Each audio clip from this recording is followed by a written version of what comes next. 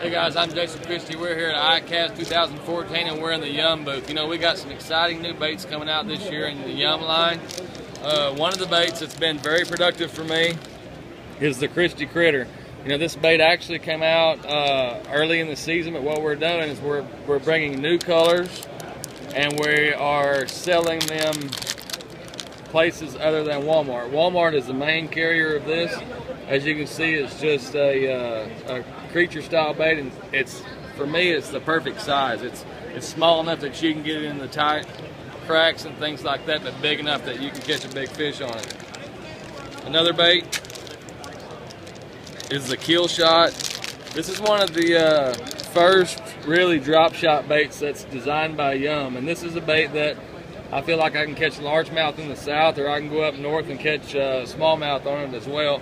We also have another couple of drop shots bait as well, but this is my favorite. We also have another flipping bait, which you guys know I like to flip. This is called Bad Mama. You know, a lot of the problems in a flipping bait, getting it in and out of mats, is you're having to reset your hook because your bait's not thick enough. This bait is thick, it's going to hold a big hook, and it's going to hold it for a longer period of time in the tough mats.